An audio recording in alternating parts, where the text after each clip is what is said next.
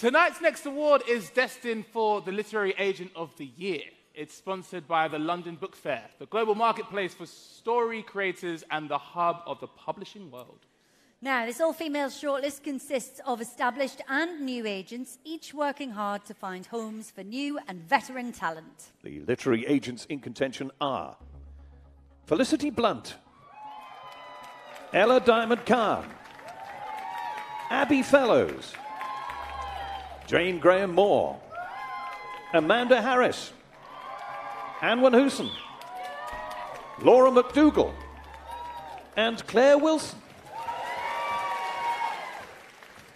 But from those brilliant contenders, taking the trophy and title Literary Agent of the Year, it's RCW's Claire Wilson!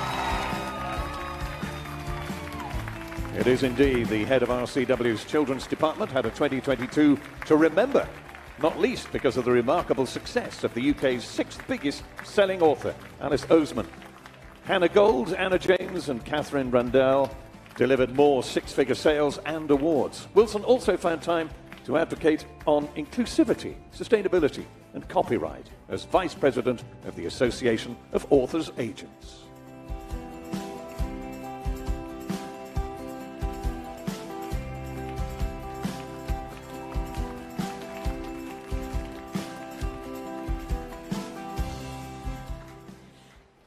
This is completely terrifying. Well done to everyone else who made it look so much smoother than this. As so many other people have already said tonight, it's clear that the books that we're all working on matter more than ever. And so I think we should all feel incredibly proud of the industry that we're in and the books that we're making and the work that we do. I want to thank the unstoppable Katie Webber for nominating me tonight. And all my friends and colleagues at RCW, Sam, Peter, Georgia, John, Safa, and most of all, of course, all my clients. I always say that I do the best job in the world, and it's because of them that that's so true. Thank you. Congratulations to the British Book Awards Literary Agent of the Year, Claire Wilson. And our thanks to the London Book Fair.